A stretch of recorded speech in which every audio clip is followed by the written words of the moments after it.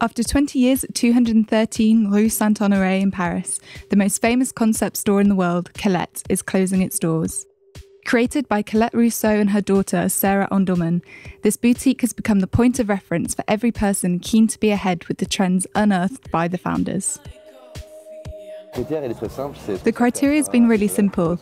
It's what pleases Sarah or Colette, or what doesn't please them. If they like, they do. If they don't like, they don't do. We've never been refused anything, but we've refused a lot. But really it's this idea of being able to blend a big brand with a young designer, or a young Ukrainian designer, for example, with a famous American label. That's existed since we opened in March 1997. That's always been the view of Colette and Sarah. From the off, there were already trainer brands. There were t-shirt, sweatshirt and denim brands. In fact, it wasn't really the idea to make it cool. We're like that. For Sarah, to wear a Comme des Garçons skirt with a pair of trainers, it's so natural, and it's important to have exactly the same thing in the shop. To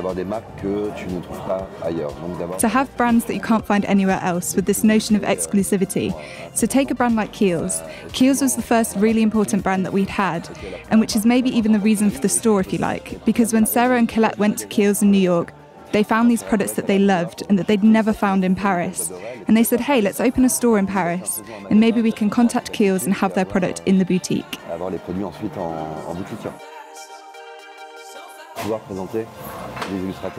Being able to present illustrators, photographers and others, that was really important.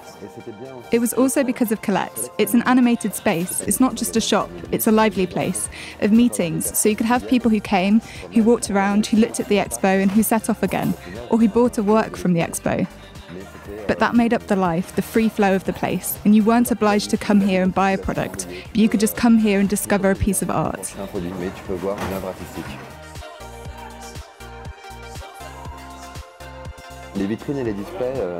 The window fronts and displays, we changed them every week for 20 years. The window was the cover of the week, and in the shop's interior you had what's new in beauty, fashion, styling, products, books and art, etc. It's a good image to read a shop like a weekly magazine.